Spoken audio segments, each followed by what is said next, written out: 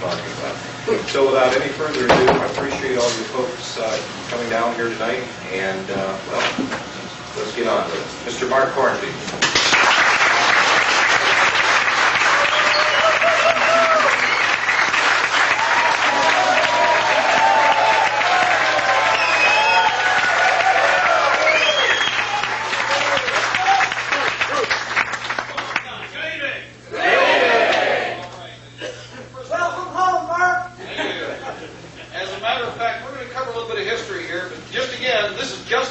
Of Michigan, P.O. Box 1809, Dearborn, Michigan. 48121 is the postal zone number, and their telephone number is 313-382-8282. An easy one to remember. Again, that's 313-382-8282, and with the Henry Ford Public Library. Well, semi-public. Well, sort of public. Well, you know. Public. People's Library. The People's Revolutionary People's Library. Where you must have a license for everything you do. That's America okay. As we all know now, don't we? Yeah. Well, we're going to cover a little bit of history tonight. First of all, and this is interesting in itself because you might recall Justice Prose many years ago met here every meeting. And before we did American Peril, which most everybody here I'm sure is familiar with, the tape that went around the world several times, we originally spoke here, myself, and there were many other parties that were involved in trying to bring everybody up to speed on what was going on around the country. Well, things have gone full circle. And you might recall when I was here the last time, it was, in fact, this is where this place, right where we're standing right now, is where the term Mark from Michigan was coined by that guy right there, right over here at the corner. What do we call this guy? Well, let's call him Mark from Michigan. Okay, so that's stuck. Well, you might recall when we stood up here, there was a thing that I did long before we got involved and created a network because we had to have a place to speak, called Republic Radio. And before all the other activities I was involved with, I was very quietly behind the scenes throwing information out everywhere we could, anonymously. We fed everybody as much data as we could collect. We meaning, well, a little group of people called the Little Brother Information Network. Remember when I was here and I said, that's right, we're the Little Brother Information Network. Big Brother is watching, and Little Brother has a very big mouth. It's been many years since you have seen this. Well, on August 25th of 1997, it is obvious that somebody was paying attention and been listening to everything we've been saying, because if you were reading Time magazine, Slime as we call it, for August 25th, 1997, the death of privacy. Of course, this isn't happening, go back to sleep, it's irrelevant, right? You might recall, invasion of privacy. Our right to be left alone has disappeared, bit by bit, in little brotherly steps. What really got that idea from? Oops, or dope, as Homer would say. Still, I love what this end caption says. Still, we've got something in return, and it's not all bad. That's like the old joke that it was translated from Russian for me many years ago by a friend who was a defector. He goes, there's an old Russian joke that's not funny.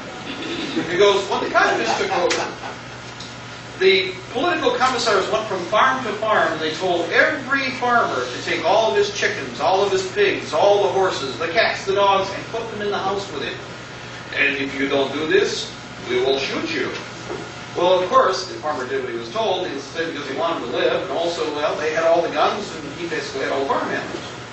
Well, a year later, the commissar comes back, and he goes, today, you may take the chickens out of your house. Look at how much we have done for you. Look at how much of a friend we are to the people. Of course, the horses, the pigs, the cats, the dogs, and everything that wasn't there before was still there, but the idea was to just take the pressure valve and open up and just let a little steam on. That's what this is all about, little bits and pieces like this you see in the controlled press. The idea is, and the reason I wanted to do this is because you might remember this picture from Justice Prose from Time magazine for June 26th of 1995, just after the Oklahoma bombing. And what did Slime magazine say then? Well, let's see. In their New World Order, let's see. In it, the New World Order has already taken over much of the government. The federal alphabet soup agencies are arming street gangs. America, of course, is being exploited. nurtured for further exploitation and aims. Carefully planted legal loopholes are being used to usurp the government, etc., etc. And then right over here we have, oh, that's right, the last paragraph, page 61. Microchips will be implanted in every newborn child, enabling the government to track each move by a new generation of citizens. Americans will live in slavery unless, quote, unquote, da-da-da-da-da. Well, I was just fascinated because, you know, if you can't beat them, you kind of, well, as we say, if you can't stop a punch, you deflect a punch.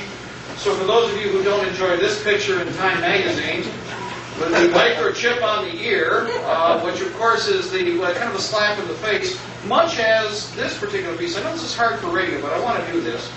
Most people who remember the article was done in Time magazine might recall that there was a little bit of a burp that was done here intentionally also. Kind of like this article 2 years later.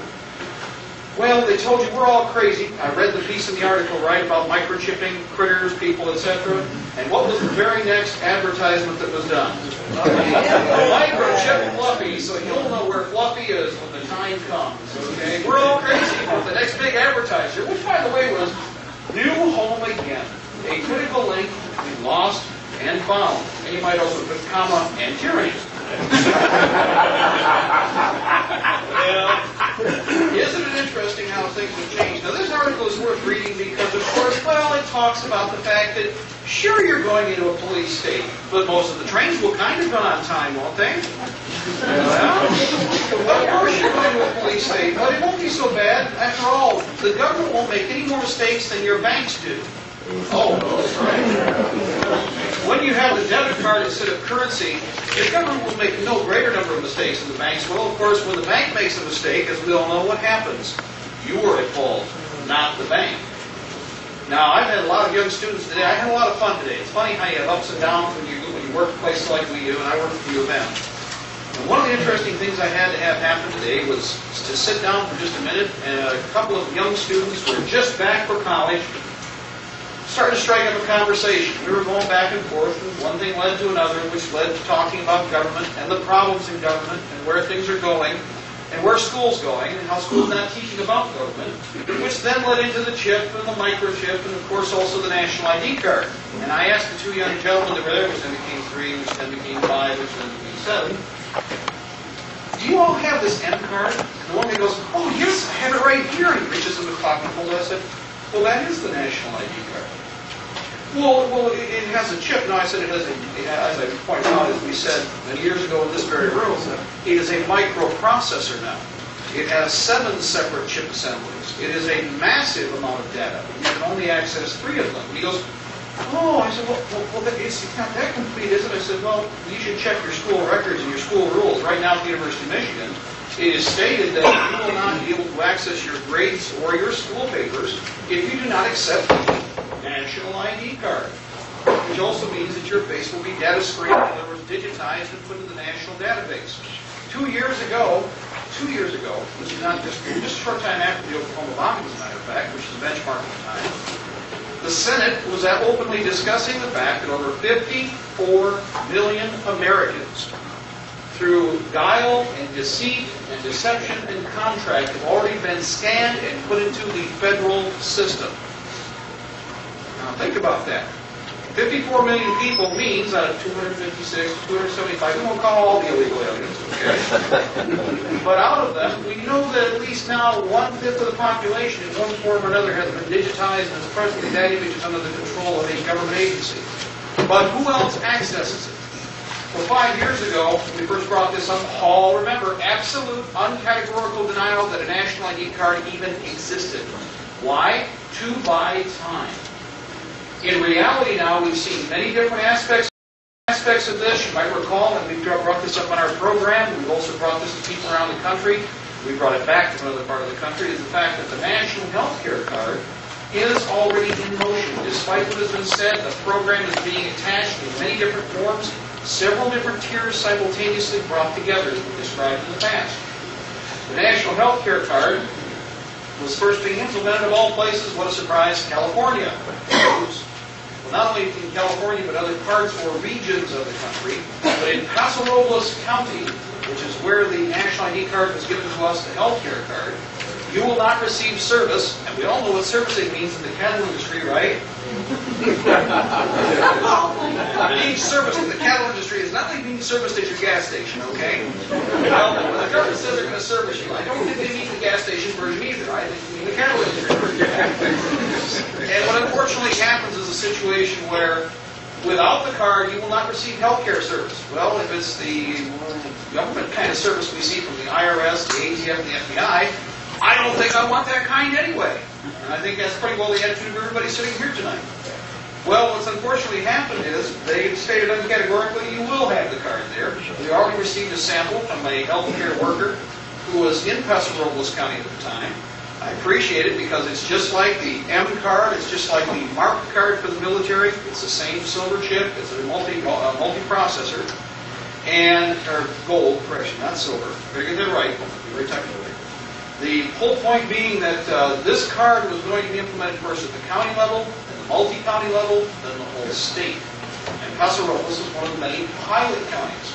Now, we've seen this many times with all the other aspects and all the other things that were going on that were described in this very room about 5 years ago. Example, this is one of the first places where we talked about car confiscations. Now, more publicity was brought to this, but for many people who are listening, right now, around the United States, car confiscation off the street is a reality. It's what's happening around the country right now. It is being discussed or it is being implemented. New York, New Jersey, many of the colonial states, California. This is a big issue again. They had to wait. They had to go hold down. We say, if you've ever been in a tank, you know, if you're in tank country and you're fighting other tanks, you don't stand on a flat piece of real estate and wait to get your butt shut off. You roll with the terrain, you find an area where you can drop the hull down where it's out of sight, out of mind, you keep the turret where it can do some damage, you fire on the target, if need be, you pull your tank back so it's even less of a target by not being exposed at all. That's exactly the kind of battlefield you're dealing with legislation. As we have effectively fought the enemy, as we have effectively engaged the enemy, which most people forget, we have been very effective. We have exposed the actions that have taken place, and because of that, the other side has been forced to stop and hold down. Notice I didn't say back up. And I want to stress this because this is very, very important to our entire discussion tonight.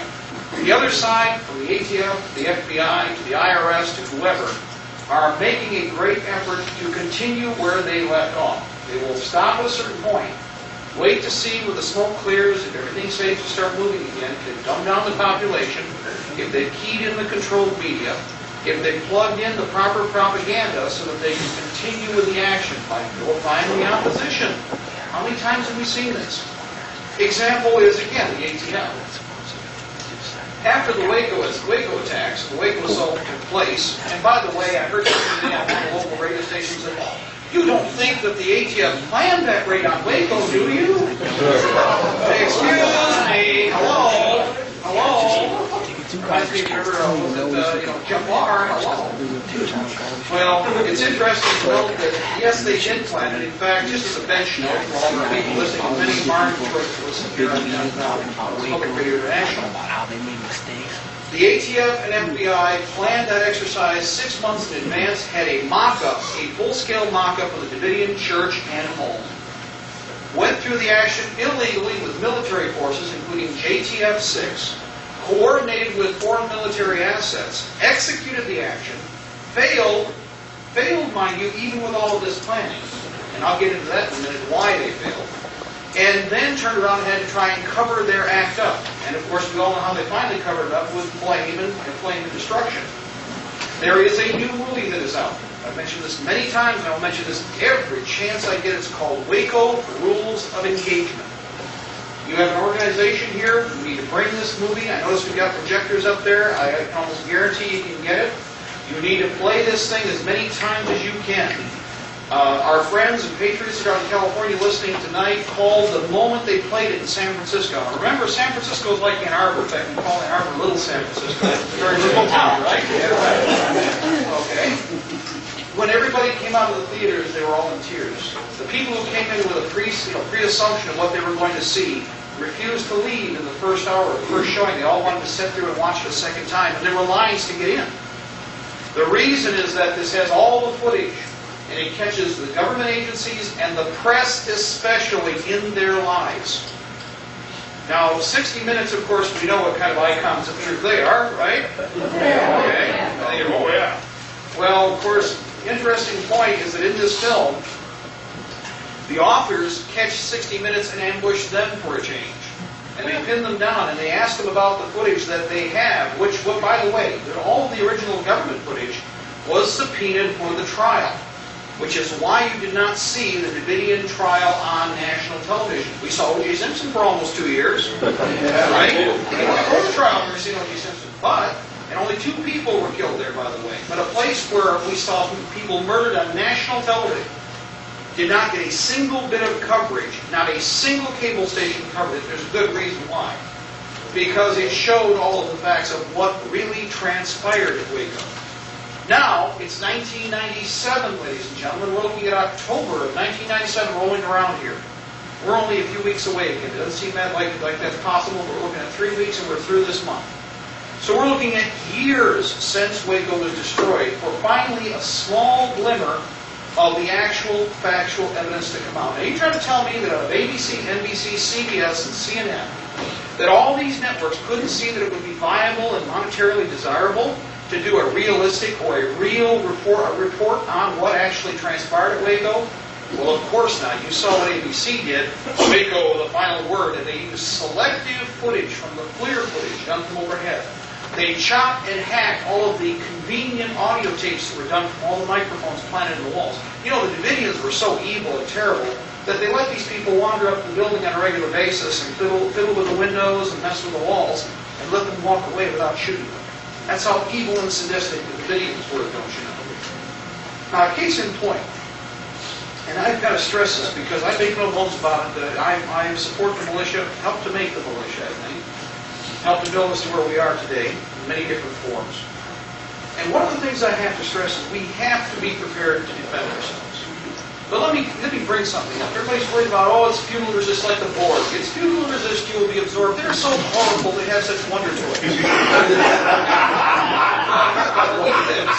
You know, give me another phaser, we'll see if this works. Okay?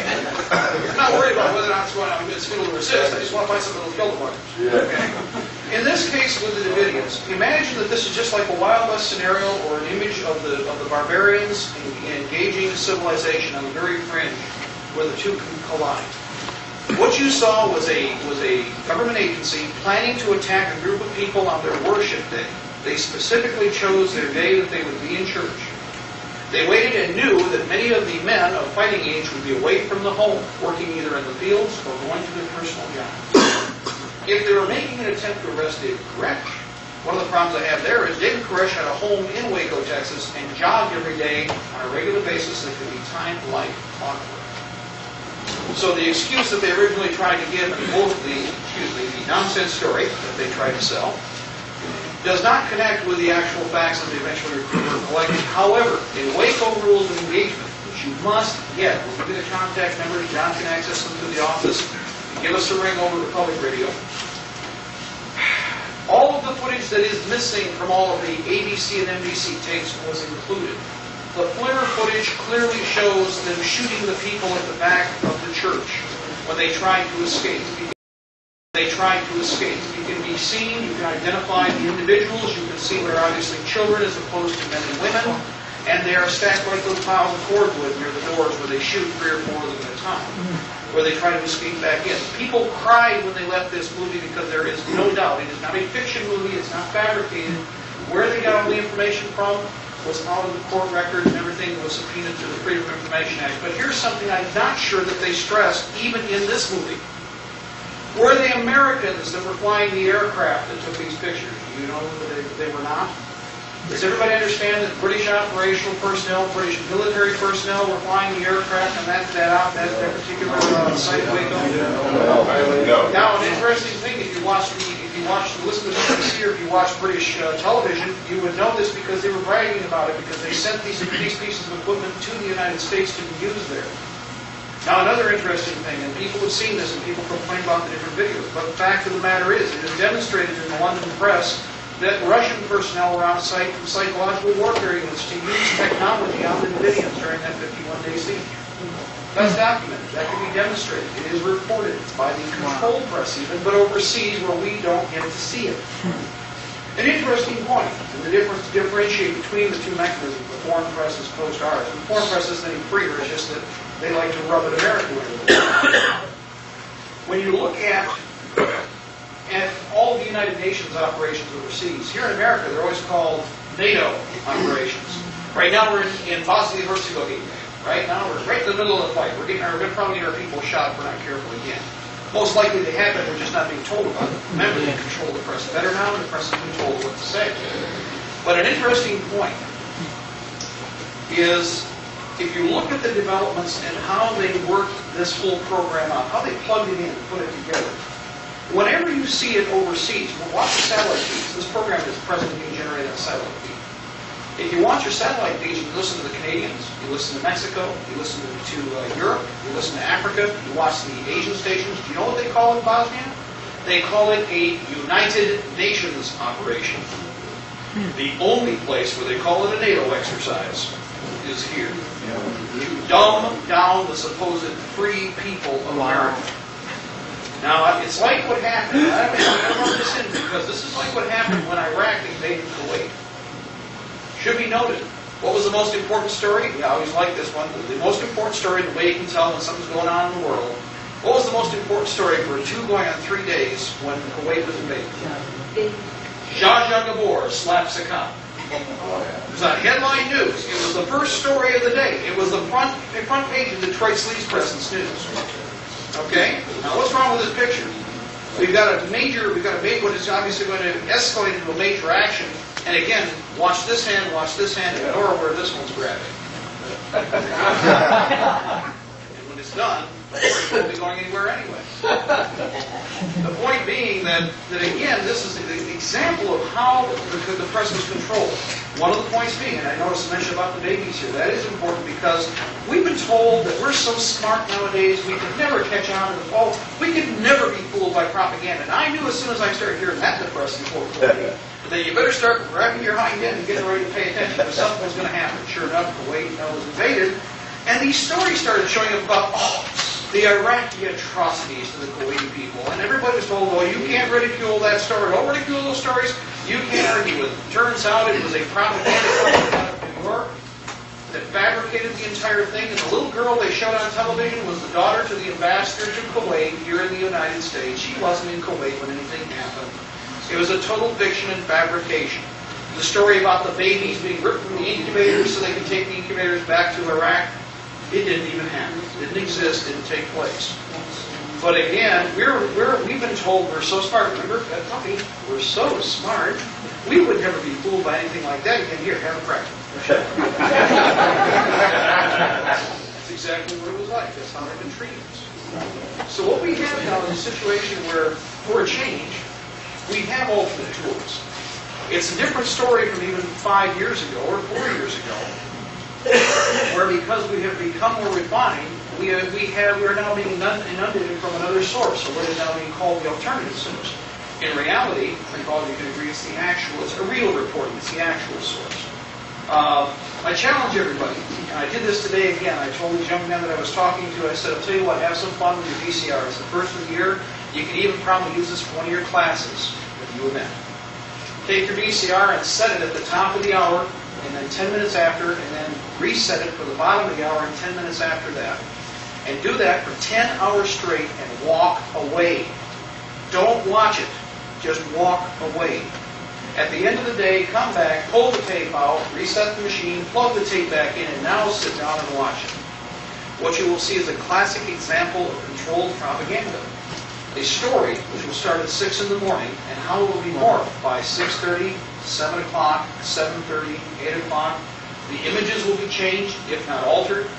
The words will be changed because the social engineers that are managing CNN will tell them, no, you're not supposed to use this word, tweet. You use these words instead to get this point across.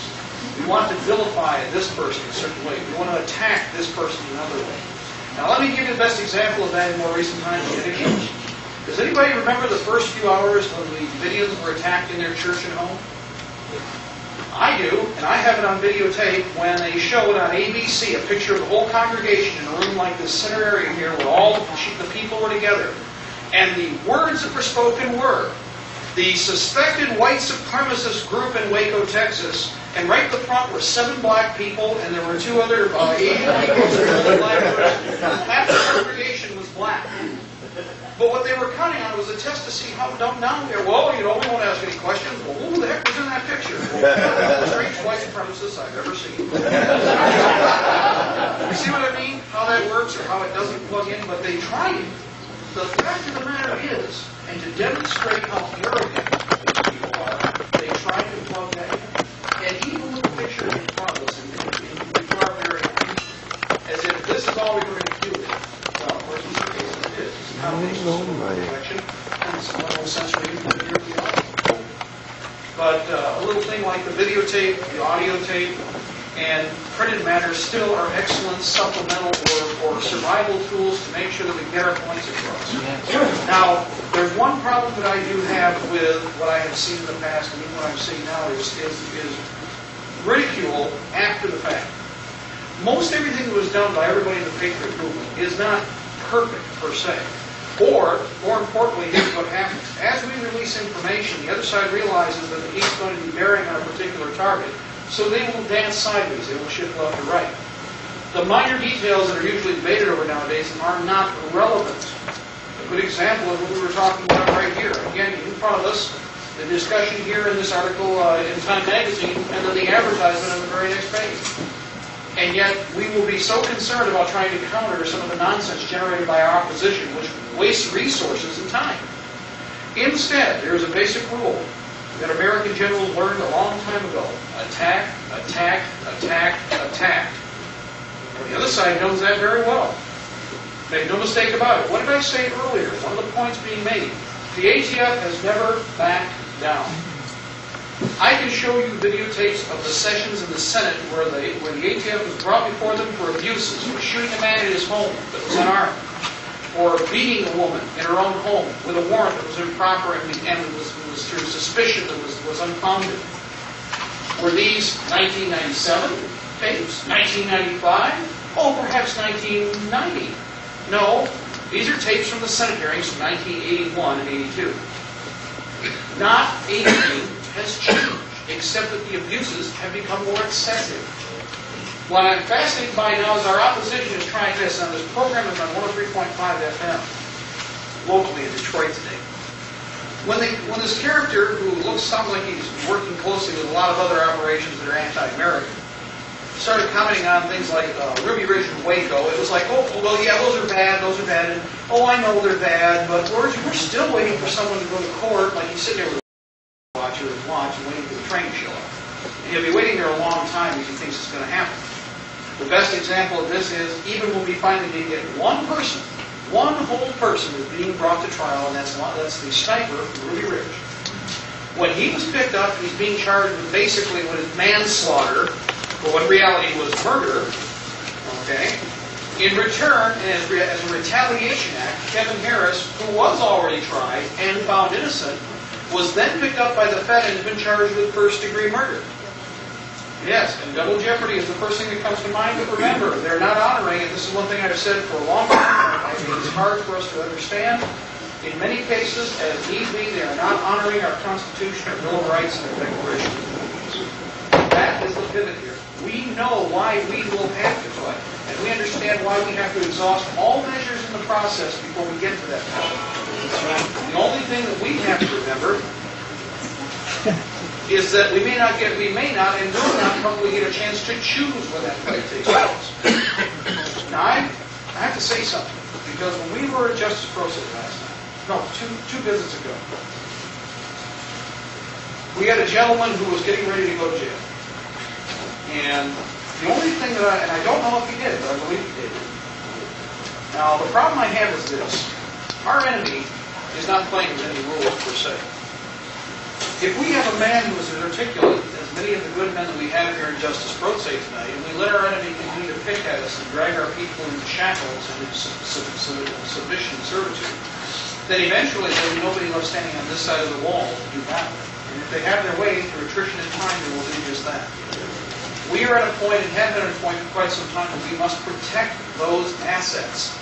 That is the balance of the use of, for instance, Justice Posey and the concept of litigation, the Constitution itself, the ballot box, and the other elements of the Constitution which state we have the militia there for a reason. If we are not capable, and if we are not willing to physically protect ourselves when we are abused, then our enemy will not take us seriously. And in many cases, they don't take us seriously right now. They will exhaust our resources, eat out our substance, take us to foreign lands to be tried for pretended offenses. Do you recognize the grievances I'm listing? From the Declaration of Independence. The same battle that I have seen fought for the last several years is the battle that our forefathers fought 220 years ago. A little comment was made out of the assumption that somehow the militia or the patriot movement is ignorant of their roots. I understand why Christians got involved in the fight from 1765, 66 through to the American Revolution and then obviously through to its end. That's a given. We know that it was a combination of attack on our freedom of religion, on the attack upon our individual sovereignty, the attack upon our personal property that caused us to revolt, to rebel, to resist. We are at that same point today. We are to a certain degree in denial because comfort dictates that if at all possible we like to stretch this out. But in reality, at what point do we consider it acceptable to take a man who's 70 or 80 years old and put him in jail because he's deemed to be a threat to the state because he's knowledgeable of how the state functions? That's really what most of these people are being jailed for. Because they are as competent, and in fact, I will take that back. That would be an insult because the other side is not competent. It is because of their high competency above and beyond the capability of your enemy who sits in government that these people are being imprisoned. The whole gist of this is like the IRS code. The average IRS agent or employee has got no more than a couple of years of college. And yet the average IRS code is written at what? The 29th and 34th grade level. That's why they can't give you an answer. Nobody can give you an answer. It's that simple. If you call up one IRS agent and talk to him, the reason he's going to give you some nonsense, it seems like nonsense, is because to the best of his ability, and because of his lack of knowledge, he's going to give you the response that he's conditioned with. And this is a great protection measure for them, for plausible deniability, which is what government today is all about. So they can maintain a confusion level, so they can exhaust us in a little rat wheel. While we're busy doing this, they're proceeding with a wheel and a machine that's actually attached to something that is taking ground. You see the problem? Now that's where we have to be balanced. I would say this to any militiaman as I have for as long as I've ever been involved in anything like this, long before we used the term militia. You must be well-rounded. You must be as competent as possible in the Constitution, the Declaration, the Bill of Rights, as you are with the use of your M14, your M16A1 or A2, your AK-47, your SKS, whatever it is. You must understand what it is you plan on fighting for. And you must also be able to verbally express and aggress on that higher battlefield at different times. That's hard for a lot of people to accept. And yes, there are special jobs for everybody. Some men and women are better at them than most of us. And we need to support those shining stars. That's really what Justice Posey is supposed to do. It's what most people seem to forget. It is a training cadre. Its mission is to bring people up mutually to support each other so that they might gain from each other's experience, so they might go on to teach more people. And a whole cadre, a new school is taught yet again. And that group replaces yet another and yet another. And that's what this whole country is based upon. I've learned so much. And I cannot, from where we stood right there, only a few feet away because I know the difference where the podium was, I can tell right now. I've learned so much just in the last 5 years that I can say beyond a doubt that I am so much richer a person for all of the experience and all of the good men and women that I've met. That in a way, I thank God that hostility didn't break out because I would have missed that time, so that I understand better now why it is I must fight, why it is we must be willing to defend ourselves. And it's so hard because for me, I don't know, I can't explain it here for you personally the way it would make any sense. When I leave a person, like all of the friends that I see here, for me the time between our visits doesn't exist. I don't know how it is with you, but for me, you're all family. It's hard to explain because I've met so many, but I see so many that are so alike. There's people listening tonight that are sitting in California right now, that are in Concord, California, and I guarantee that every person in this room could relate to them, and vice versa. But they're half a country away. And they're not like most of the rest of the population that's out there. They're not like most of the dumbed-down people, or I should say, unfortunately, asleep. They've been dumbed down. And here's the sad part. All of them are just as capable as all of you here. First, they're in denial, because it is outside the comfort zone to accept the idea that you have responsibility for this country. Second, to a certain degree, you have something that is blatantly lazy, as all human beings are. If you don't think so, then ask yourself why we went from hand-operated and man-operated to finding out how to make something else do it for us. There's a reason for that. We get tired of doing it ourselves. It's simple. In other words, we'll find another solution. But in this case, we can't be lazy. Even though our founding fathers knew full well what was going to take place. It is scary. Every time I read this, and I've worn out this front cover, I got to boast about this now, because this was supposed to be the indestructible cover, but I'm wearing it out. It's traveled 500,000 miles already since I received this down in Indianapolis. But this document, this thing, carries beyond all flesh and beyond all the other times that we have to worry about. Because it was generated by people who I think, in an eerie fashion, understood the concept of time and how we should look at it. It's not me, myself, and I. Many things are. We have a right to our time, and our time should be properly reflected with our private property as ours and ours alone. But in the same breath, they understood that that responsibility is a connective tissue that is a bonding between all of us. It's scary sometimes. I can picture just as plain as I'm standing here, what it would be like to be at Valley Forge. Or what it would be like to be in the middle of excuse me, forgive me, I think we can say even on radio, we'll call it a pissing contest in the Congress or in the House. I can picture that 220 years ago and know that just as surely as 220 years ago, these men were at each other's throats sometimes, as I've seen with the Patriot movement, but I've also seen with Americans in general. They did something that not everybody in the Patriot movement has figured out yet. The enemy will always try to divide and conquer you. And you have to understand that beyond the petty debates about how to dot the I's and where to put the commas, we have a common goal, which is liberty and freedom. We have no choice but to stay on the path. We have no choice. We cannot divert. We will not change that course. And despite what it costs or takes, we will accomplish our goals accordingly. Once you have that mindset, once you lock into the target and don't deviate. Remember that old Star Wars? Remember the guys, the first guys? Everybody always loves the movie Star Wars. It just came out again. John always hates it when I refer to it. But everybody remember something? There's a set of guys everybody seems to forget. It's the first bunch that went into attack the Death Star to go into the trench. Because they all know how they're going to die. But they did it anyway. In history, we've seen this time and again. Because the greater cause at that particular point in time meant that we expend our lives perhaps as part of the greater payment. Well, I can accept that. That's not martyrdom. It's just the idea. Common sense is what anybody who values the Constitutional Bill of Rights has to be willing to accept in order for it to survive. And the more of us that do it, the more likely none of us will have to pay with our lives, unfortunately.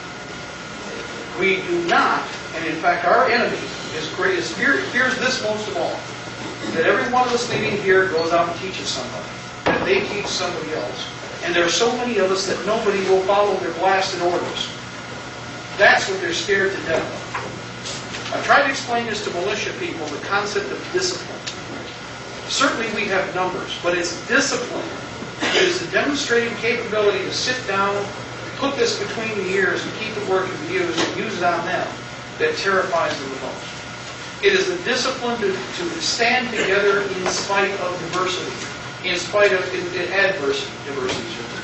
Boy, that was a slip from you. You know that? I slapped you anytime I did things like this. Well, same thing, because I'm going to get something else here in a minute. But adversity is something that we seem to, it's like it's easy when we're coasting along. And of course that's always true. But we've already weathered, as the Patriot movement, things that most people could not even have comprehended before their experience. And that most people claim that they probably took place we wouldn't be able to stand. The Oklahoma bombing is a benchmark. It was a completely contrived and fabricated event. Its purpose was to attack the Patriot movement. Its second purpose, actually its primary purpose, was first to change the meaning of April 19th. Originally that was also always known as Patriots Day. After Waco, it definitely had a meaning as Patriots Day because we promised we would never see anything like that happen again in this nation. And there's not a man that I've met who said that who doesn't still believe that. It's just that it's not as hot right now because it's not in front of them. Time, as it said, always heals wounds. Heals all wounds. Well, now we've come full circle. We're looking at these events being churned back up and being used against us. Oklahoma's other mission, of course, was to attack the Patriot movement. If you don't think so, the gentleman here got some of the stuff that we need to use, and I might be sitting down and taking the time, I have to do this, is there were virtually tens and tens of hours, hundreds of hours of satellite feeds that none of you ever saw, that were sent out to the networks in advance or to be used over a series of days, which were fabricated stories to be released in 1 minute, 2 minute, 3 minute bursts. They were pre-canned events. But because of how we made contact and how some people, when the Patriot movement turned, dug their heels in and kicked back, we were not only did we not have to retreat, we held ground and even took ground back from you. If the whole of the Patriot movement had ducked and rolled, I won't say whole, but a lot of people had decided to again hold down or we got to dodge. If everybody had turned and bit back, not only would they have lost ground, we would be able to catch them in the act. As it is, we caught them badly. It's been 2 years since Oklahoma. We are still here. We've had casualties, we've had other problems, and we'll address that over the evening. But it's interesting to note that when you look at the actual numbers, first of all, we're in the tens of millions. That for the number of casualties we've had, which can be measured less than, say, 60 as far as individuals with public events that have taken place, that we fared fairly well, and we've learned from each one of the actions great lessons. So we've been tuning our machine while the opposition's been tuning theirs. Now, with regard to that, and again, this is a good example. I just got this. The good old University of Michigan, where I work, just had the Global Citizenship Program. Let's see, I'll make sure I get the name right here. Leadership Development through the Business School, developing the business leaders of the future, the global business leaders of the future, mostly from outside the United States. The sponsors you might recognize. This is again typical of your aggressor. And when I say this, if I use military terms, it's because this is a war. The court, my favorite, and I thank the person who gave this to me. You know the basic rules of the courtroom. First of all, the courtroom is the battlefield. The judge is your enemy. The prosecutor, an enemy general, and your lawyer, an enemy spy.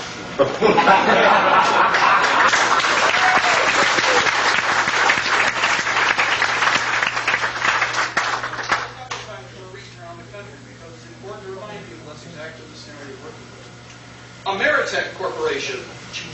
Remember, does anybody remember my favorite Ameritech ad when we were here last time, many years ago? There was a little Ameritech ad that they had where the guy's got this headset. It's a real modern scene with a big plate glass window up from a skyscraper, looking out into the skyscape in the background. And these guys are looking at these controls and they're adjusting knobs, and you hear this voice on the phone. And then they go to a dinner party where this guy is sitting at the dinner table, and he's in a tux, and you're, a phone to you, Mr. Lewis. And the guy, of course, will thank you, and he takes the phone, he picks it up, and meanwhile, says, and the overview is, even while you're using the phone, AT&T is listening in to improve the quality of your news. I'm sure they are. I'm sure they're listening in for a lot of other reasons. After all, the biggest spy network on the planet. Everybody uses the phones, and every business does. If you wanted to invest in stocks, wouldn't you? Boy, of course you would. So first we got Ameritech.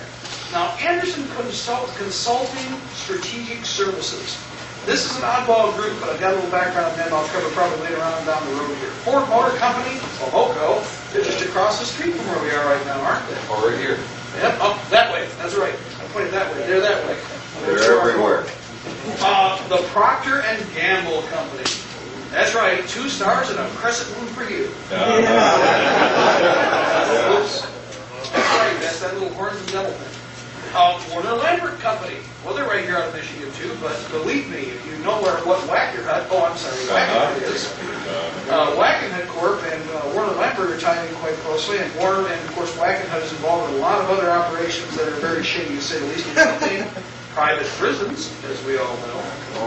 And last but not least, well, that's right, Whirlpool Corporation. Everything's got to be cleaned up when the mess is made. So these are your global citizenship program sponsors, supporting companies. Now, I just got the entire booklet here, and it was a global New World Order fest. It took place over at Palmer Field, and fortunately, we have a lot of people whose job it is to smile, act like students, get right in there where they can talk and get close and rub shoulders, ooh and on, pat them on the head too, and get their information and drag it out. And that way, they get all the stuff that is used to propagandize the students. Now, I'm not going to review all of this completely. I don't think it's necessary. But again, this is the very first few days of the school year. This has already started. They're on a very hard, fast track. This year especially, they want to get as much done as quickly as possible to initiate the globalist agenda and the New World Order agenda. And that, I think, is again, a demonstration of what's happening across the United States and also internationally. First of all, I like this. How many people noticed that Boris Yeltsin, everybody recalls this, Boris Yeltsin just stated that they finally decided that they're going to promise that if we give them more money, they're not going to point Russian missiles at us anymore. Everybody catch that? You know what the problem with that is? Didn't Bill Clinton say in his State of the Union address 2 years ago that for the first time in American history, no American boys and girls have Russian warheads pointed at them? I know what happened. They told me it's only going to kill the adults. Right? But you might recall 3 years before that we had Mr. 4 years, Mr. Gorbachev, told us that his missiles weren't being pointed at us, yet they still were. Now, am I a little confused here? I was asking, am I confused? Is there something wrong? Did I fall into a time warp here or something? They keep promising not to, but they still are. It's like, I won't shoot you, but I will. I won't shoot you. But it's like the ATF going into the Waco church. This is not an attack while we flamethrow you to death, shoot you with tanks. This is not an attack. This is not an attack. It's the same routine. And you know what? If we keep doing this, where else have we seen this variation, this whole timeline play out before? 1984 with George Orwell. As needed, you tell them whatever it is they're supposed to hear for the moment, and then scratch, change the reality again. Oh, down the road, it's time to plug this one back in. Scratch. We are at war with Central Asia, and we have always been at war with Central Asia. And South Asia is our friend. We are at war with South Asia, and we have always been at war with South Asia, and Central Asia is our friend. Scratch. Etc. So I'm sure whoever the next Russian commander is, in chief, whatever he wants to call it, we have czars now, that's right. They don't, we have czars. Okay, so we have all the czars. We're a little confused. We have the drug czar, we've now got the education czar, we now have a new czar. By the way, there was a new czar made up. I don't know who he is. Somebody just brought something to me the other day and mentioned, oh, by the way, he's a new czar. We've got more czars than Russia ever had.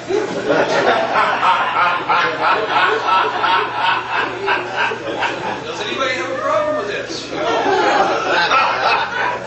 I do. First of all, I know for a fact that I am a sovereign. I am an independent sovereign in a limited republic with democratic tendencies. We have no king, we have no queen, we have no czarina, though I'm sure they would like to be. But the fact of the matter is that it's interesting, again, through use of words, how they've conditioned us. When I was here before, one of the things I had to do, and it took me, and my friends all here, you guys know that I had to do this. The word compound was used in Waco, and we were so indoctrinated with it that everybody had to use it.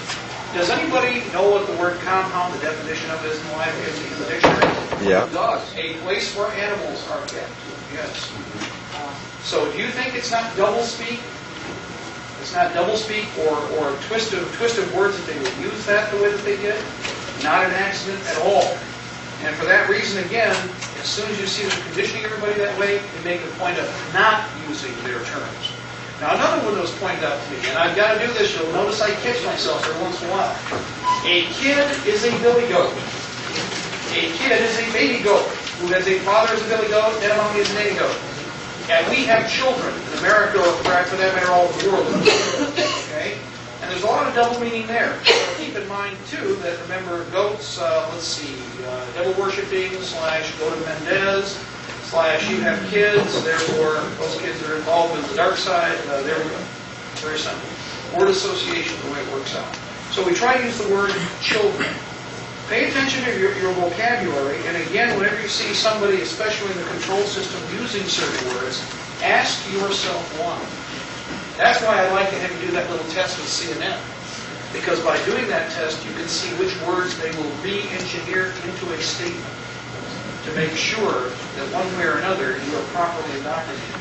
Now, we could call CNN and confirm this, but at least I have several stories that were pieces that were done stating that, for instance, on CNN, you know that they charge each one of their newscasters, I think it's $50 for the use of the word foreign, for instance, or other key words, that they penalize, social Darwinism. It's like Pavlov's dog. Okay, wrong answer. Wrong answer. In this case, less paycheck. Less paycheck.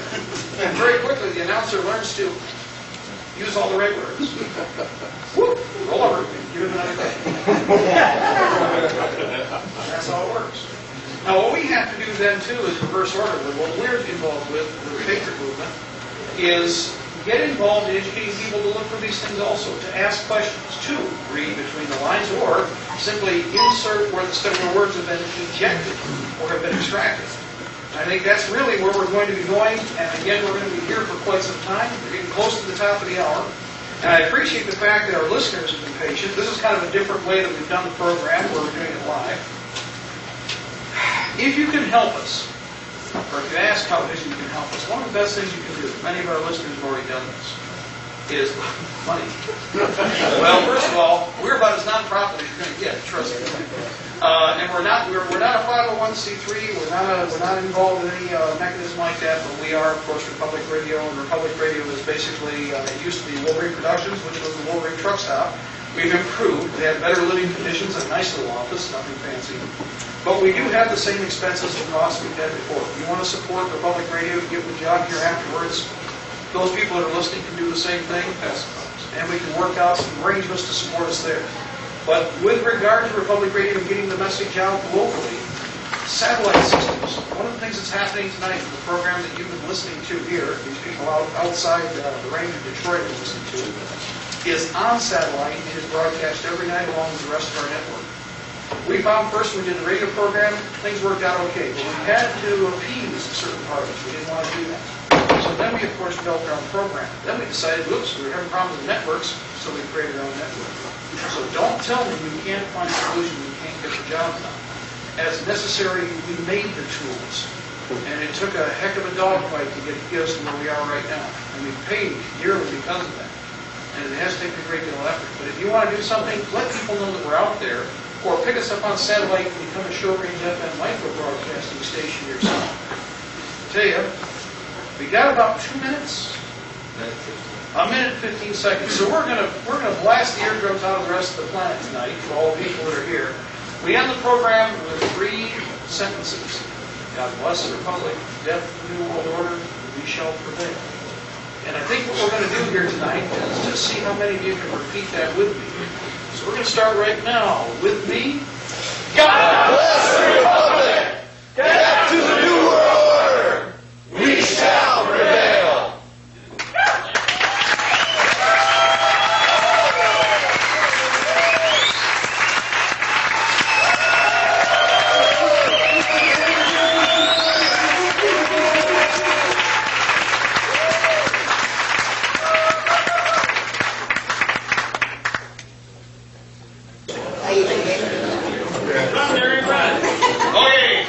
Might have been a break.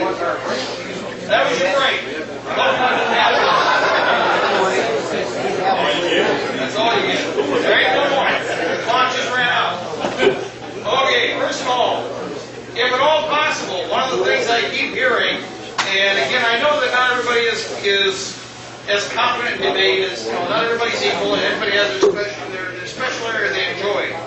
But whenever possible, always try to keep as much original documentation with you as you can. The example is when you see something done in Slime's Newsweek or the others, clip it out, put it off the side, or better still, I know it creates clutter, is keep the original. I like to keep them whole so we can refer to other pieces in the articles that may be in the magazine for historical purposes. It's like the death of privacy piece we have here. This is 2 years later. It totally contradicts everything they put in here, assuming that, of course, nobody would remember. In many cases, people reading it won't. Now, for that reason, I guess we'll go right through the potpourri of things that I remember in the past were categorically denied. It's a basic rule. Absolutely deny, kind of deny, admit a little, admit a lot more, and finally admit to everything that was somebody else told you, of course, other than their assets, say 2 or 3 years down the road. Best example is Gulf War syndrome. Doesn't exist, no such thing, go back to sleep, go back to sleep. Oh, okay, we got a little more information, oops. Well, it absolutely is not happening. By the way, it's not happening so much that the CIA has its first press conference in 25 years. The only problem I had with it is they put Betty Crocker out there as a representative for the CIA. Now that was about as contradictory as you get. I don't know if you saw this woman. She looked exactly like the Betty Crocker woman on the box. The problem is, it's the CIA. It's like, Betty Crocker faced with a piranha body. You kind of wonder. Why not be honest? Put this guy with the pasty complexion, the black beady eyes, the shaved head, and it'd be more appropriate. Everybody accept it. They'd still know it was a lie, but it'd be more realistic. You know what I mean? But instead, as we all know, we saw how things developed with regard to the spook and kook operation there. They absolutely denied, and then 3 weeks later they admitted that, oh, we just discovered something. Now, this is not 1953. This is not 1963. It's not even 1973 or 83. We're talking the 90s. Is this not, as you can see on television and cable every night, the information age?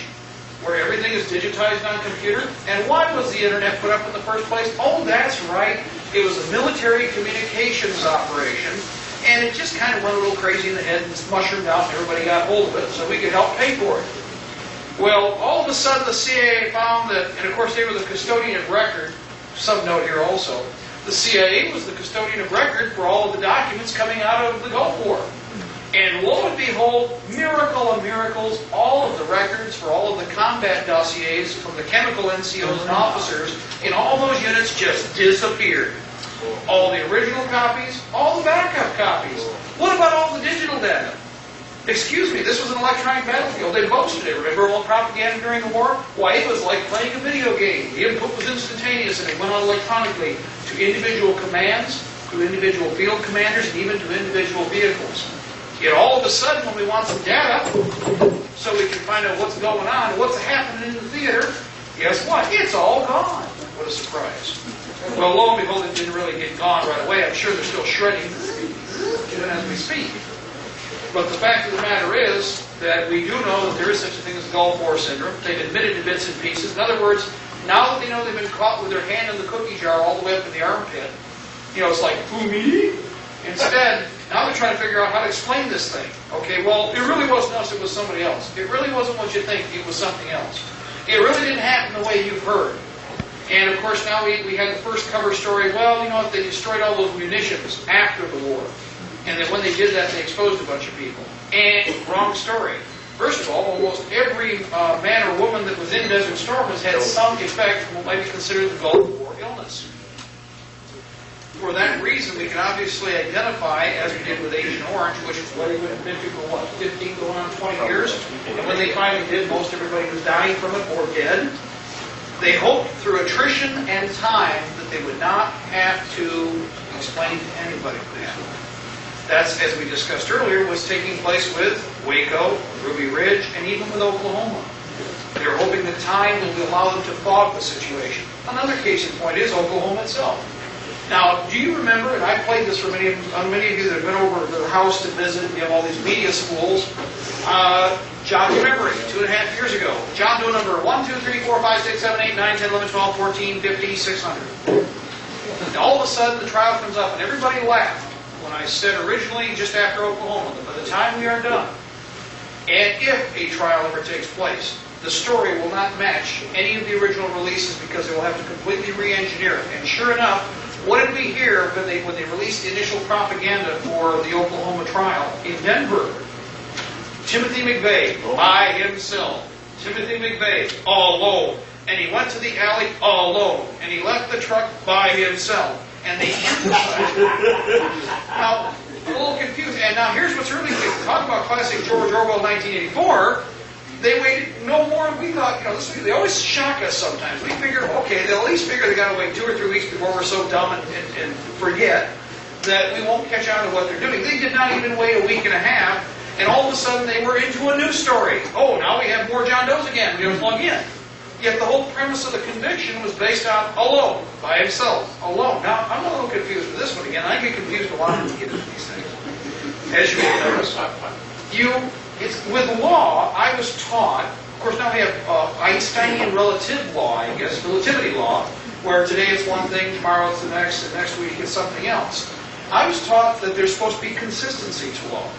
And also, of course, if you argue this case, provided Timothy lives past the next year, which I'll get into in just a moment here, if now they're going to change the story, does that not opt for a retrial? Because you can debate and argue and, in fact, challenge most of the facts that they tried to present in this original trial? Well, most certainly under normal circumstances. However, ignore all the nonsense about a series of rebuttals and a series of requests for retrial. Under the new omnibus crime package, once a person is sentenced to death, the series of rebates, the series of retrials, or the reapplication for paper doesn't exist. And everybody seems to have forgotten this. The omnibus crime package passed. He has to die within a very short period of time, which ensures that the old adage, dead men tell no tales, sticks. You see the problem? And everybody forgets the timeline has extended. While the bombing took place 2.5 years ago, ladies and gentlemen, in that time the laws have changed. And they're not using laws for the benchmark, the date when the crime took place. They're using the new laws that are altering the very body and intent of the Constitution, which is illegal in itself.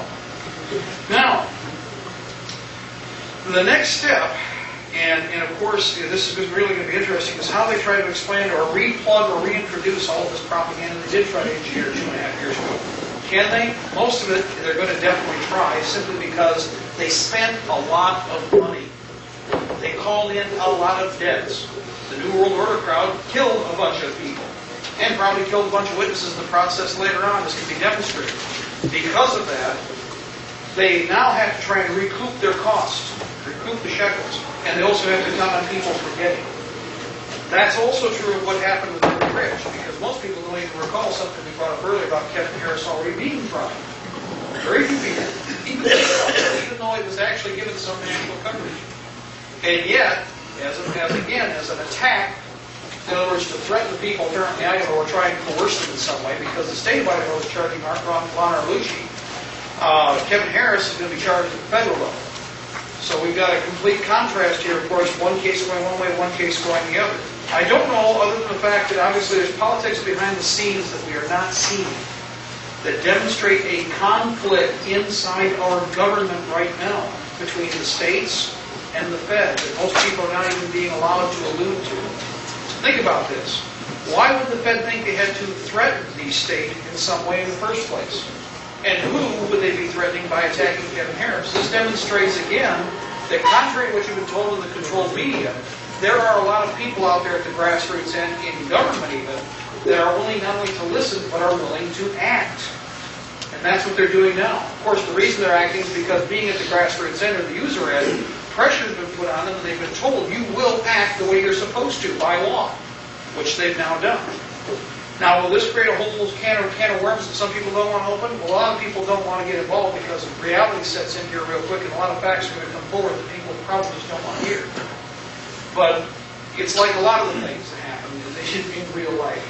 I carry a little piece of something here and I always make a point of it. Ever since it happened, with all the traveling, when we went down to Texas, I carry a piece of Waco with me everywhere I go for this reason. Okay, this chunk was given to me by the person who was there. In fact, it came from the site where the building was burned. I'd worn it off, but it was not pretty when I first got it. The other is a little cross, and it's a physical reminder. It's not a talisman, it's not a wish me, it's not something that, hopefully Cthulhu will save me from time to time. The soul eater. Okay. The point is that this was made from the dash plate off the bus that the Indians had. It was cut off, and the guy who did this, it's like a lot of things we do with a picture movement, not a lot of it's planned. And we were down in Texas, the guy had made this, and he was one of the people who picked a lot of the clothing, and they found one child that was the baby's body that was still on the site in the building after the Fed released it. They found a human foot there and other parts of bodies when they went through the search. Well, he wanted something he could make a memento out of, so he made this little cross from the dashboard of the bus. It's the biggest piece of metal he could find that wasn't bent or crushed. And he cut it out. He gave it to me just as a, like as a spur of the moment thing. Oh, here, by the way, he took it off himself and he gave it to me. And I like to hang on to this because there's two, it again has dual purpose. It's a reminder of the atrocity, but it's also a reminder of the strength of our people and how we recovered from this action, how we made promises we have to keep. If we're the only person standing, if I were the only one here that was willing to do this, I would not care. Because right is right and wrong is wrong. And what happened there that everybody saw, and what we saw in Oklahoma, we have to stand against, even though it's like standing against a gale force wind. Even though the storm was painful, even though we may get ill, even though we may perish in the process. I don't think so. In fact, I know where this is not boasting. This is something I guess, one of my jobs is been traveling around the way I do around the country, and his too, to a certain degree. And each one of us has our own way of doing it. Is to try and bolster you people to make you understand we are stronger than our enemy. A handful of grandmothers and grandfathers, a bunch of children, and a few men my age, a little older, a little younger, kicked the snot out of an 80-man assault force that trained for 6 months to try and take a church and a home. They were not prepared. They were not equipped properly in the initial attack. They did have some warning, but not enough to do what effectively should have been done. So for all of you to say, oh, they're so powerful, they're so powerful, no, they're not.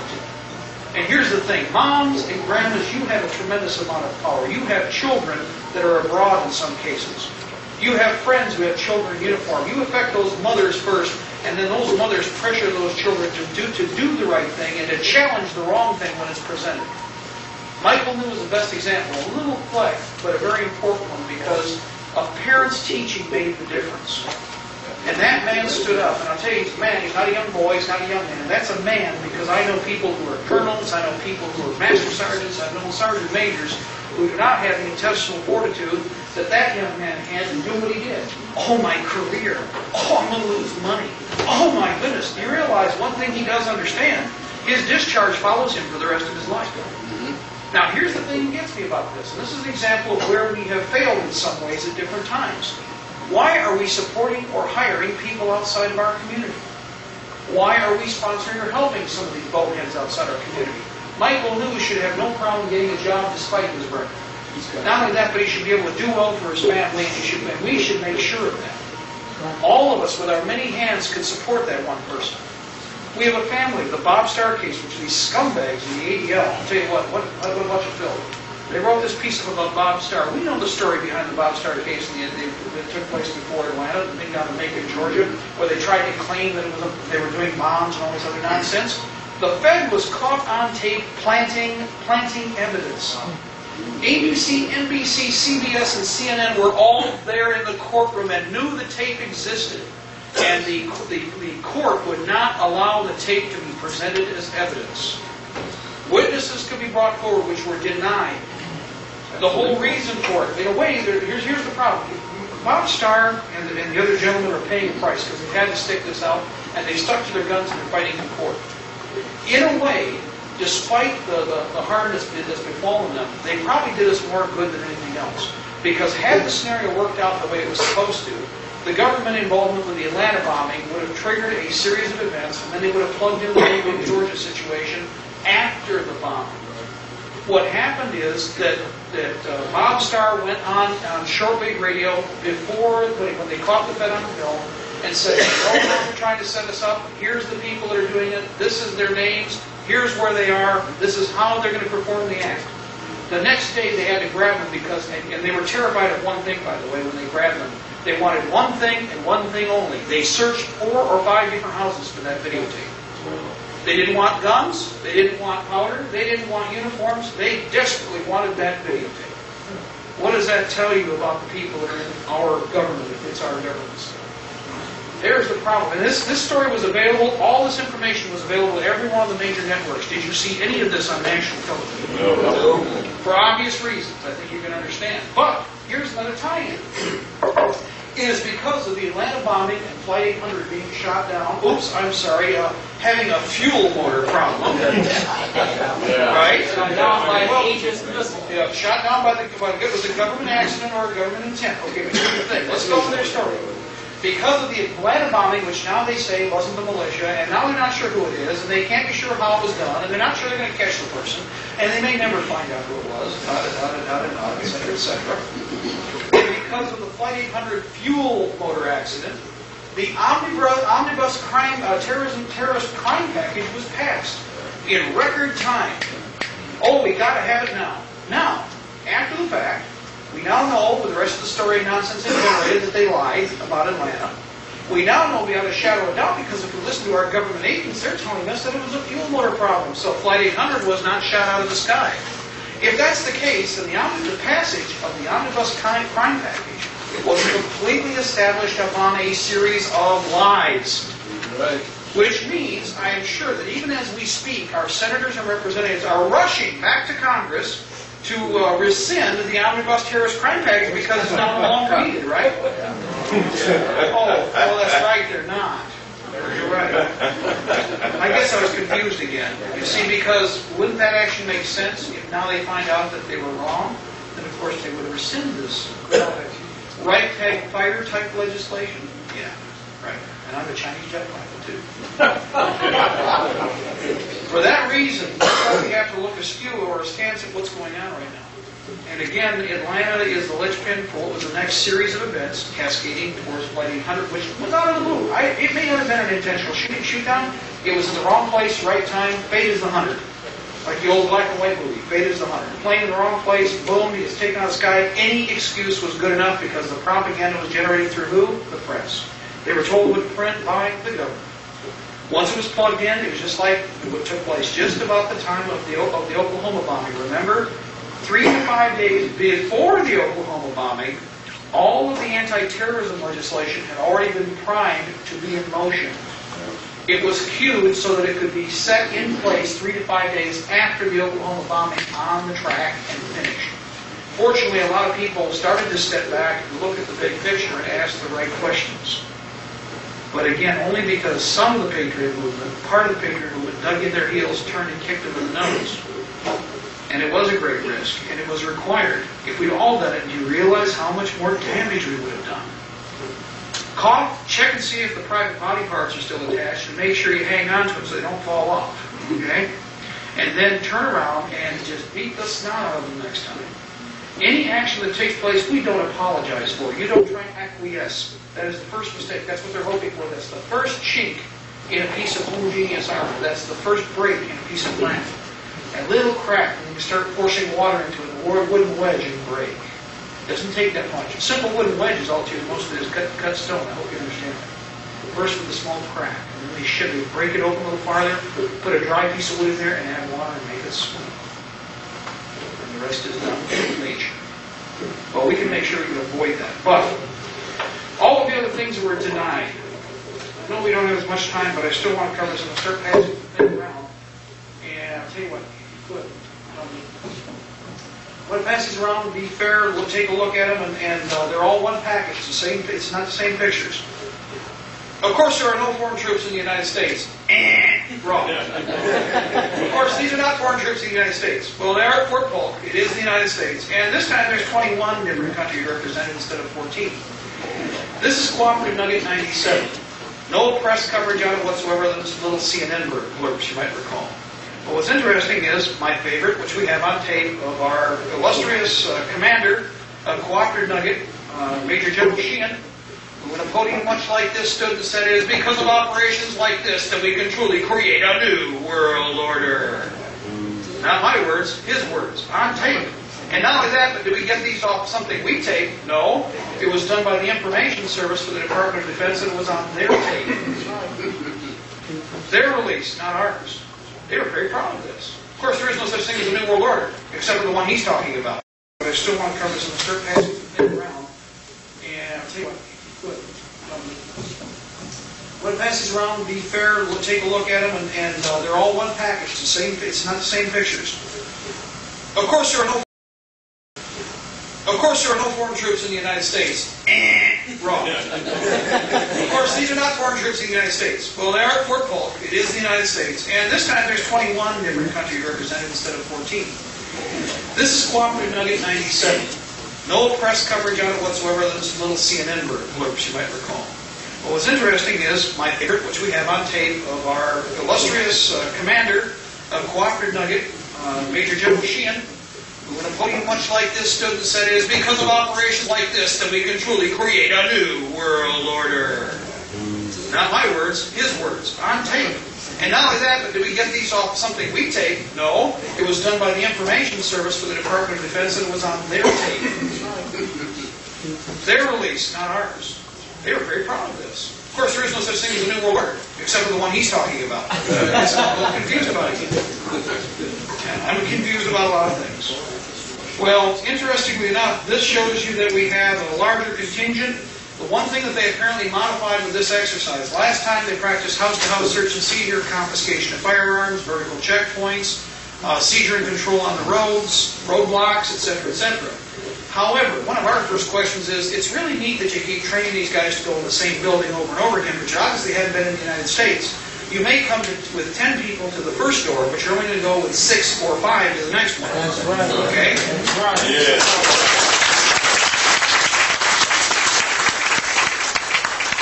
So what did they add to this year's training exercise? How to deal with their own casualties and to deal with the civilians they get. That was part of the scenario for this time around in 97. And that is on tape and available. But this, by the way, if you want information on this, on Cooperative Nugget, look at the top of the sheet. It will give you the website. These were all on computer. It could be accessed and put on disk. And these were copied by a friend of ours. I was given the disks instead of the photos this time, which is just as good because the quality is good enough with a color copier or a color printer. Do you have them read the website? It will be passing around. We don't see it. Please read it. I don't have it. They've got it with them. I'll tell you what. Start handing the sheets back as you look at it. That way, we don't care if they're in complete order. Pass them around. That's okay. The reason I bring this up, and if after the program we can access the web, don't worry. We'll let you take a look at it. I'm not going to run away or anything. The reason I bring this up is that there is a tremendous amount of data. This is only one sliver. This is a small finger of what we have at the office and we have available, some of which we barely have enough time to go through properly, and we're going to have to spend more time on. That's why I said we need your help. The militia movement, the Patriot movement has many, many hands to make for light work. We're just not effectively using all of them the way that we should. One of the attachments to this, by the way, and Cooperative Nugget was not the only operation of its type. I want to get this in motion too, but other color photos. And again, I will say this, that we could go to the court of law, and I saw these photographs 3 months before the Oklahoma bombing. Beyond a shadow of a doubt. A little less than 3 months, actually, because we were in Tulsa at the time. And I'll explain, first of all, what you have here. I asked most people, what are they looking at? So most people are happy if you've seen these, and have seen them in other publications. These were color copies of original prints off the original negatives. These are not the only 2 pictures of their type. There were hundreds of photographs taken with each flyover. This particular site, just to walk you through it, is a demolition site, right? A demolition practice site, or just a range site. You'll notice we have, I asked everybody what this is, it says a chicken coop. No, it's an armored grandstand with Kevlar and ballistic Lexan in front of it. You have what is a laboratory site off to the side. You have an FBI ATF mobile command post in the picture. You have a Ryder truck. Oh, did I say that? You have a Ryder truck. And other devices. That's one photograph. That's right. Don't get too close. Well, here's what's interesting. This is a more important photo. What's in the middle of it? And it's the same size. And we've got the serial numbers almost off, but they're working on that still, from what I understand. We talked to the guys here a couple weeks ago. Anyway, this was at Camp Gruber in Oklahoma, approximately 16 to 18 miles from Oklahoma City.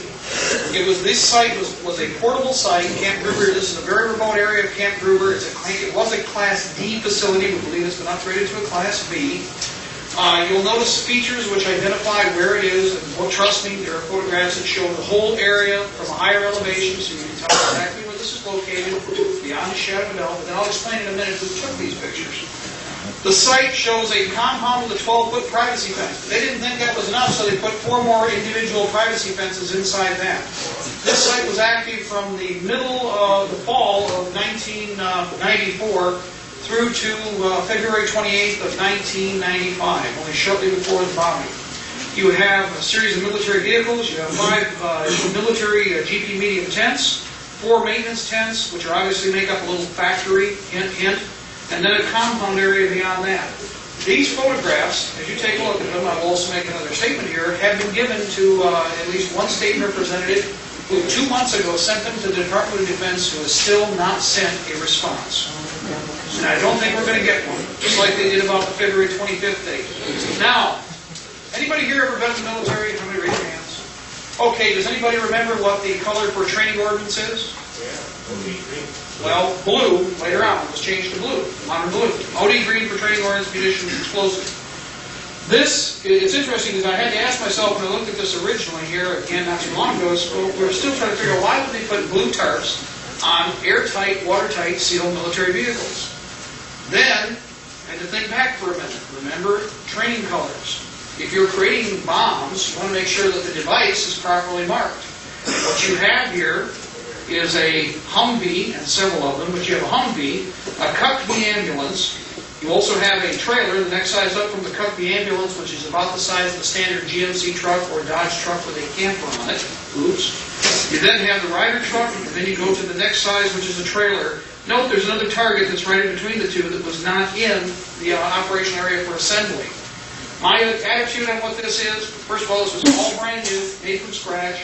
You can see the power source, you can see what is a pearl tower arrangement, and all kinds of other fun stuff here. I'll explain what that is in a moment. Everybody remembers what they said, in order for you to use ammonium nitrate, you have to make sure it's drier, cleaner, happier, fancier, and you have to use a special process. Well, you won't recognize this way, but if you go by a chemical plant and you notice the towers that are elevated like this, that's a portable pearl tower. It's on trailer. Now, there's a whole bunch of other details here, but my favorite is the guy right here, he realizes he's being photographed. He's wearing blue pants, a black t-shirt. Everybody understands black does not reflect light. He has what is a gold crest, which is probably a Treasury or FBI or ATF seal right here on the left breast. And you can even see it in this quality of photograph. Now, they got caught on the ground on this one probably by accident. This guy's actually in other shots is trying to get away and get under cover in the progressive shots after this one's taken. I'll go ahead and pass this around, but that was my memory. For February 28th on, this site was completely vacated. It was emptied of all of what you see there, except for the outside fence. Even the internal security fences were disposed of. First of all, most people say, well, anybody can take a picture. Well, very true, but we saw these photographs before Oklahoma, and the first thing they asked us was, what is this? 3 of the people who took the photos were state highway patrolmen from Oklahoma. 2 of them were county sheriff's deputies, and the others were local police officers. They utilized a variety of different aircraft and were surveying different sites for unusual activity around the state.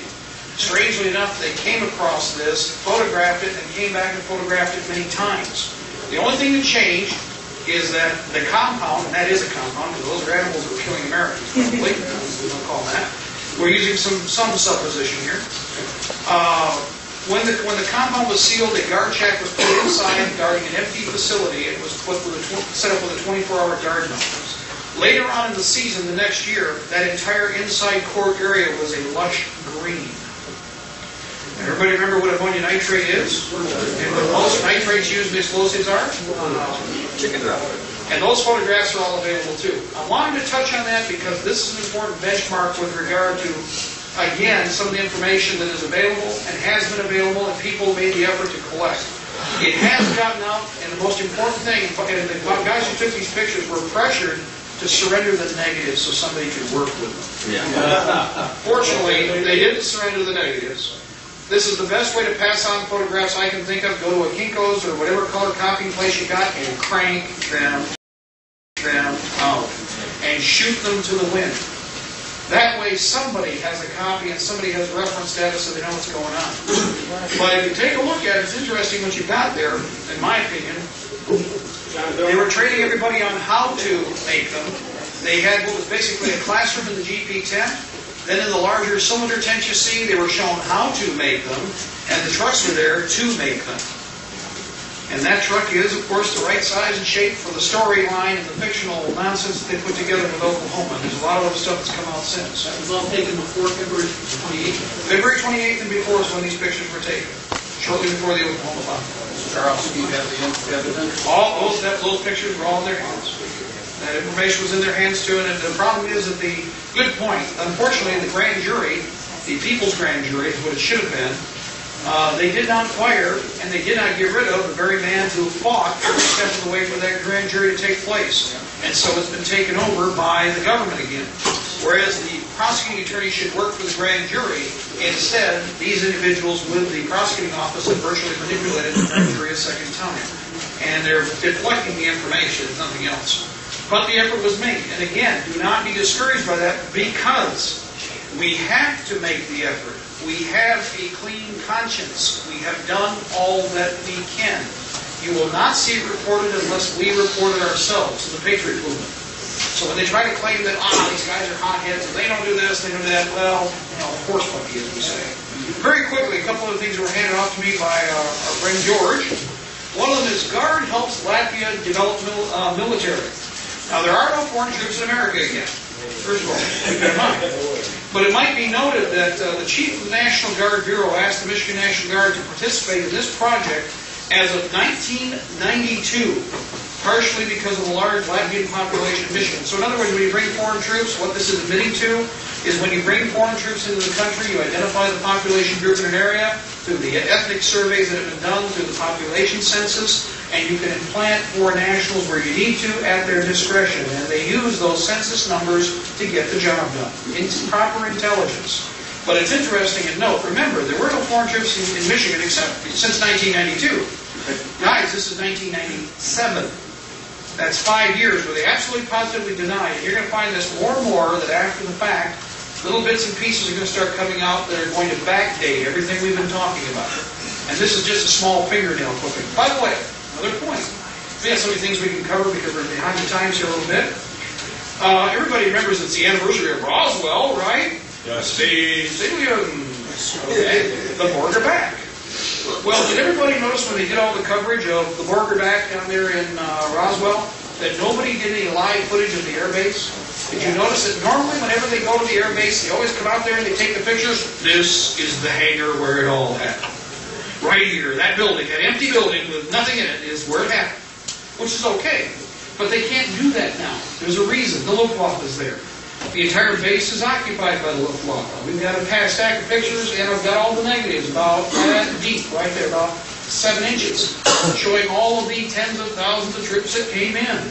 The reason they wanted to concentrate on those museums in Roswell is because they didn't want to go down the street and show you the real aliens that truly exist, that are, touchy-feely flesh and blood. And that's the Germans that are there, along with other foreign troops. Case in point, 7 specific bases alone have been handed over to the Luftwaffe in the last 2 years. Now, I'm a little confused again, because wouldn't I rather have Americans on those bases, and wouldn't I rather keep our forces intact and functional and operational? In fact, you get 4 times your bang for the buck if you make more National Guard and Reserve units, so that you can bolster our capability to continue to maintain proficiency and training. And when the time comes, it doesn't take as long to remobilize your forces in the event you go into a global war like with China, which they keep hinting at. Oops. Now here again, shades of 1939 and 1940 all over again, because we all know what's happened in Australia with the, well, of course this wasn't happening either. There's no gun confiscation taking place in Australia, except for the big piles of guns you're now seeing in the scrapyards. Again, it's not happening, go back to sleep, go back, that'll be cool, yeah, sorry. And this is all stuff that's, again, it was happening, it was being discussed, and key people were told to buy them time. And there are people even in the paper who go, oh no, nothing like that could be happening. Sorry kids, now it's been in Time magazine, it's even in the New York Times. They have this one picture showing literally mountains of the weapon that they're presently chopping up and cutting up and destroying the rest of the way. And it is reality, it has happened. Problem is this, there's only 32,000 military people in Australia's Army and Navy, and Air Force. They're now virtually gutted. They also destroyed most of their strategic weapon, or strategic reserve rifles, mostly F and FALs, or the all-but-A ones, as they call them. And these rifles were the backbone of what they were going to rearm troops with. They now have 31,000 rifles for 32,800 troops. We haven't seen this since just before World War II, when the Japanese attacked Pearl Harbor, And Americans, and I know right here in Michigan, went down to Australia and were issued whatever the Australians had in the way of 22 caliber rifles, muzzle-loading shotguns, anything else they could get their hands on, because there weren't enough weapons to go around for the Australian military, and they weren't going to give them to the U.S. troops. So they gave them the hand-me-downs. We're right back to being set up yet again. And China has received the industry, they've received the resources. Oh, and a lot of American bases too, by the way. We all know about Long Beach, right? How many people here are familiar with the Long Beach story? For those of you who are not up to speed on that, that has continued. It got coverage, we focused on it, people drew attention to it, and now it's business as usual. There's an excellent tape that was done here about 3 months ago showing the John Paul Jones at the Long Beach Naval Station. There is a central mast. And off the main mast, there is an American flag flying on one half of the ship, and on the other side of the mast, there is now a communist Chinese flag flying in equal stations on a U.S. fighting ship. And that is videotaped and photographed. Well, whoever did it ordered it, the officer in charge knows better too. That is a direct contradiction to anything that he swore allegiance to. Another case in point. Of course, we all know that the $100 bills have changed, right? Well, a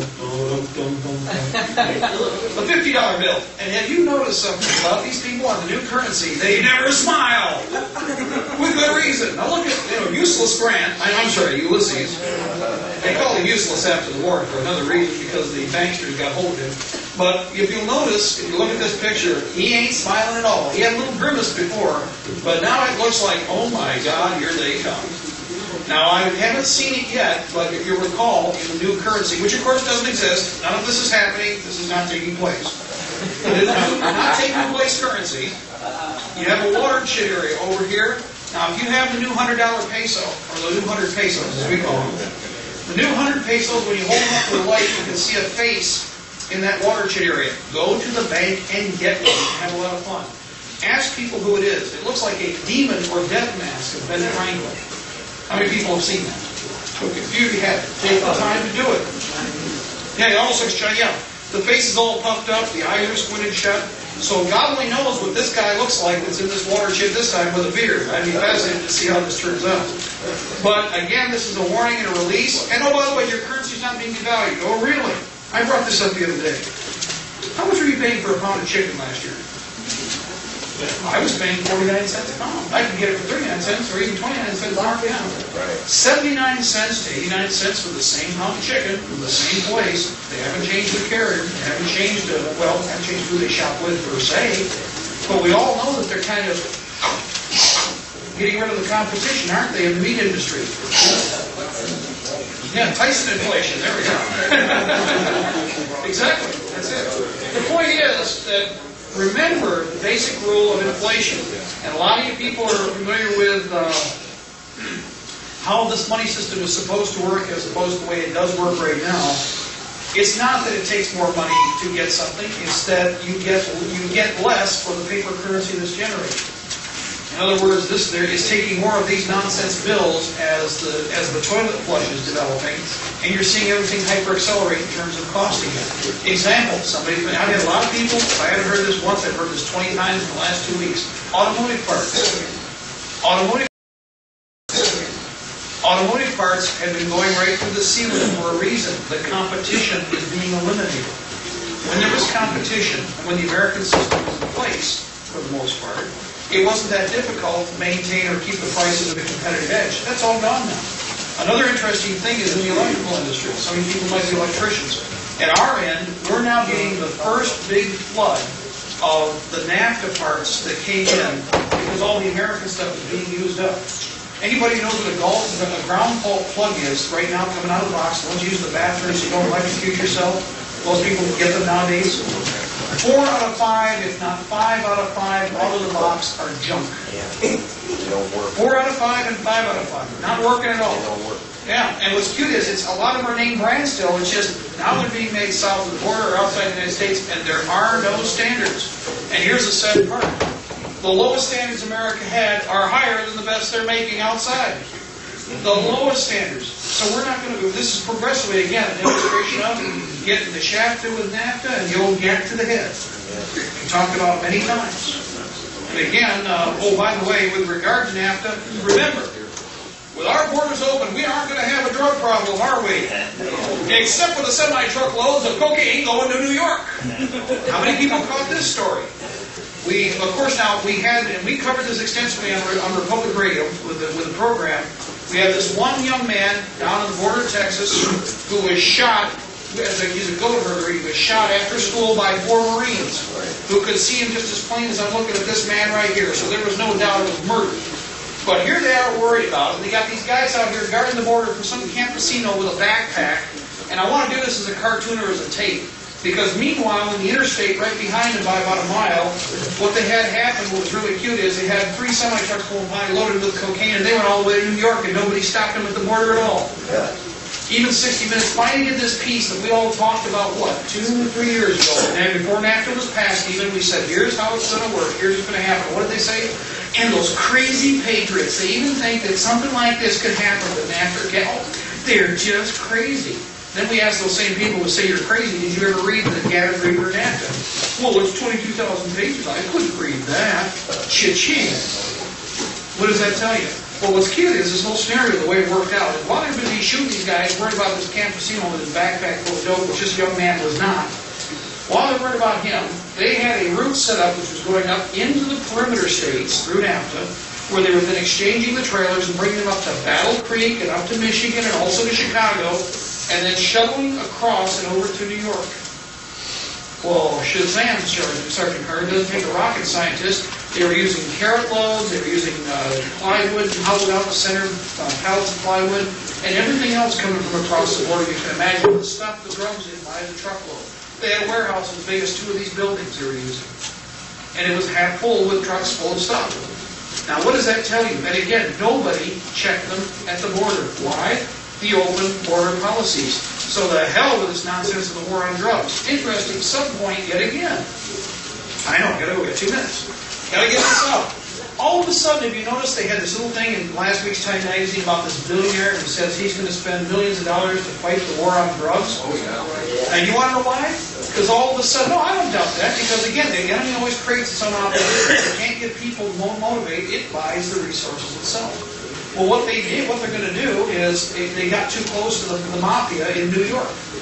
Between the kosher mafia and the other mafias involved, what happened is, oh boy, now they're going to grab our backyard. If they can grab those cocaine dealers, they might go after the real cocaine dealers and the real drug dealers. No, they can't have that. So now the war on drugs is going to be bad.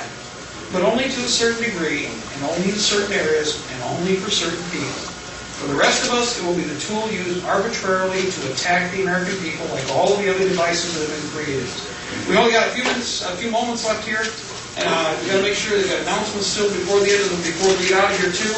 But for all of you who are listening, if you don't know, we're on Galaxy 7, transponder 14, frequency 7.71.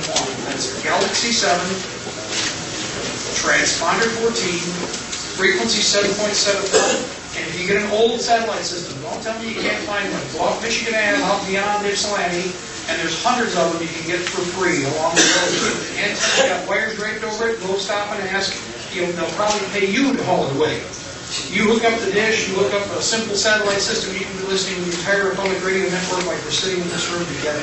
That's how clear it is. In fact, we have companies. This is a great plus or demonstration. There are people that when John started working on this, and the other guys were involved with it, that they actually came to Republic Radio and wanted their program refiltered through our system. That's how well we were doing and how clear our signal is. So we've done pretty good work there. Anyway, we're closed. We can talk after. I'm sorry, go ahead.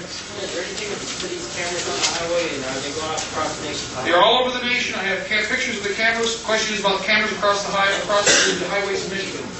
You are simply about a year behind the times what we saw in California and Florida. We tried to tell everybody about in the last 3 years. What this is part of is the electronic highway.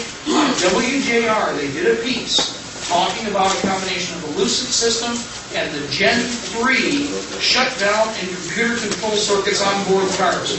When we were here 5 years ago, they uncategorically denied that that technology even existed. But listen to what I just said.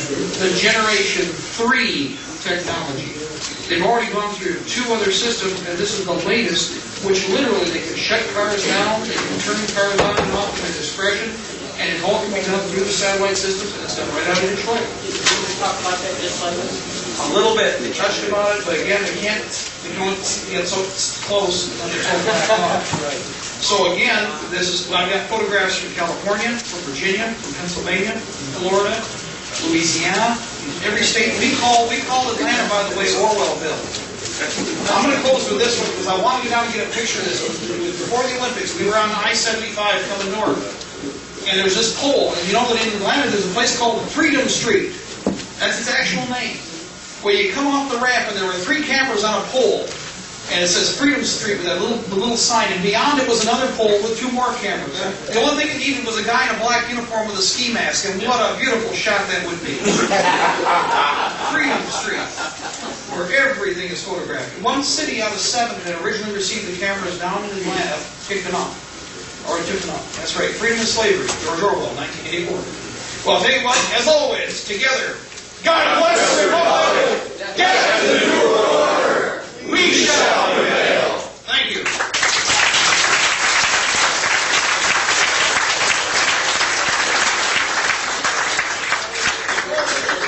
I know we're officially done now, but real quick, before we go, I mentioned this before, I'll mention it again. If you can get a copy of this is all college text as far as I'm concerned for teaching people.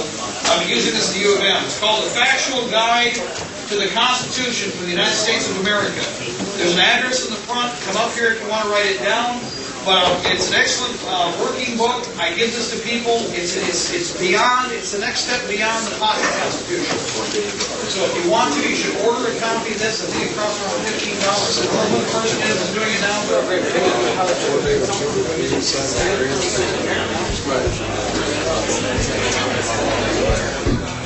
Before you leave,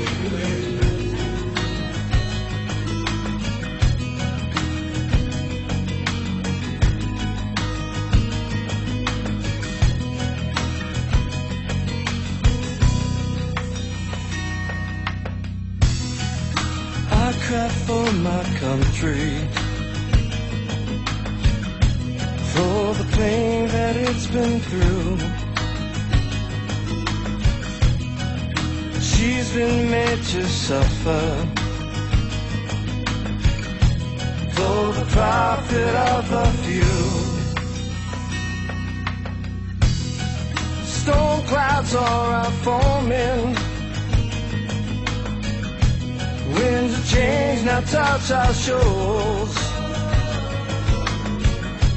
I hear forefathers are crying as the dream's been cruised.